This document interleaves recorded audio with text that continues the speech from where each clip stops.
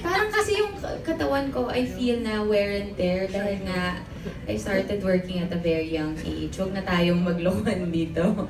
Ang tanda na ng feeling ko. Kasi nga bata pa lang po ako, nagtatrabaho na. But I think it started last year nung nag-renew ako ng kontrata. And I promised myself na saseryosohin ko lahat ng proyekto na, it's not na hindi ko siniseryoso yung mga proyekto before, but this has always been my world kasi wala akong kumbaga pwedeng i-compare na other world outside of show business. So ito na yung kinalakihan ko, itong mundo na to. Kumbaga kung ang mga bata ay gumigising pupunta sa school, ako gumigising, pumunta ng taping, nag-school, pumunta ng taping. Ganun po yung buhay na binigay sa akin. Kumbaga, isinubo sa akin dahil hindi naman ako nag-workshop, nag-audition, ganun. So, parang normal lang siya whenever binibigyan ako ng trabaho. But, yun nga po, 2 years ago, I don't know, siguro, parang mas passionate ako than ever before, yes. And hindi rin naman biro yung mga proyekto na naibibigay sa akin, and I am grateful for that.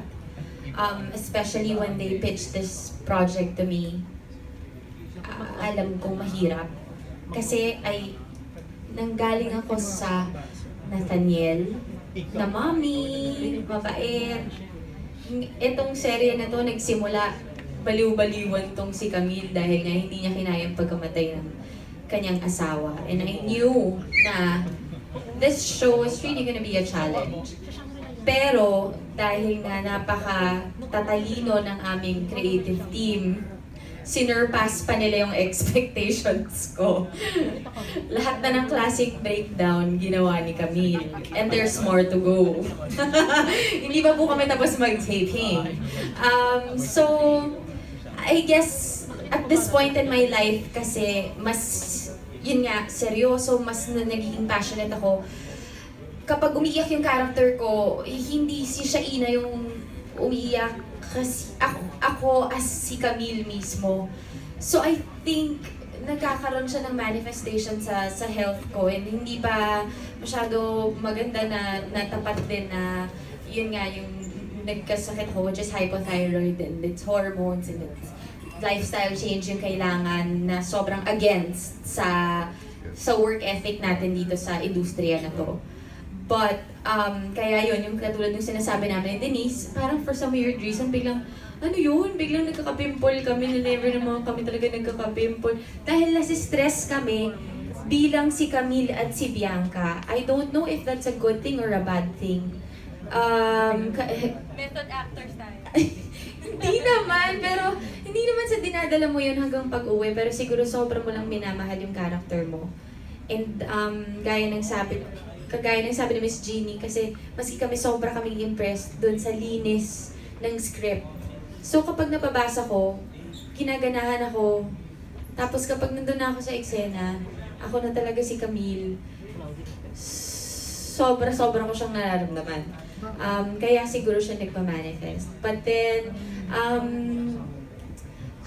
may mga alternative medicine naman. You know, there's acupuncture, and I try to sleep early kapag the day after the taping. I try to get 8 hours of rest.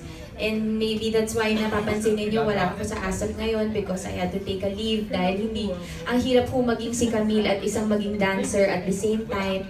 Kumbaga gusto ko munang ibigay yung 110% ko dito sa show na to. Ayun po, but everything's well, and mood-wise, masaya kami, gaya ng sinasabi namin kanina pa, masaya kami sa set. So, bawas stress yun, definitely.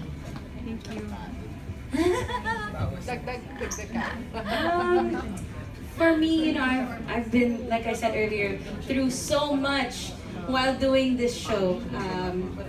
Came from a cancer scare, came from an engagement breakup, I came from so many places in my life, and then I'm playing somebody as complicated and as crazy as Bianca.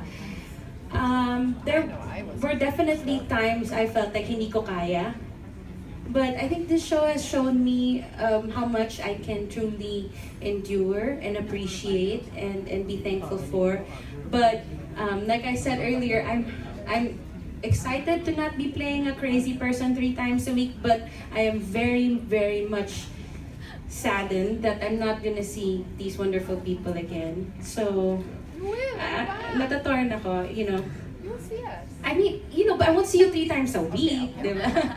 But, you know, we have our group chat, but syempre that's different from being around each other and eating and eating and eating and eating lang. Yun. So, but, yeah, this show has definitely made me stronger. But I will also be taking a little bit of rest, you know, get my body back. I think I gained about 30 pounds during this show.